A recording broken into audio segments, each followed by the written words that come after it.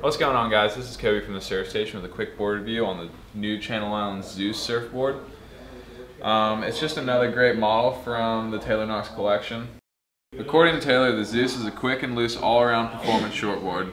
From the looks of this board, it's another great board for bigger surf and has a bit of foam, opening up the flexibility of riding in the smaller surf as well. While I wouldn't put this in the small wave board section of your quiver, this is definitely a great board to have. The nose on the Zeus is kind of pulled in, but it's got enough rocker to where it's going to make it much easier dropping in on a bit steeper of waves.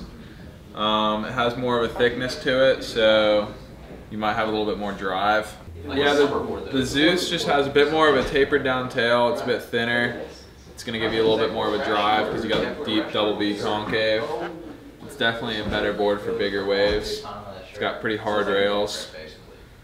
It's definitely going to be much smaller and narrower of a tail than most of the other small wave gravel boards by Channel Islands.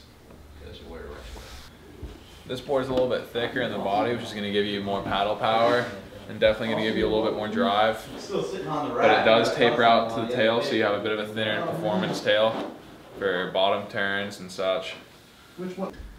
The Channel Islands Zeus comes in two different things. You can get it in a 5-fin setup or a 3-fin setup. Each setup comes in either FCS1, FCS2, or Futures. The Zeus, it's just a good all-around performance shortboard. It's recommended for about waist to head high waves. The good thing about this board is it has a little bit more of a thickness in the center of the board, which will make it a little bit easier for paddling into waves. We have a lot of them here at the Surf Station. Come check us out or check us out online at surfstationstore.com.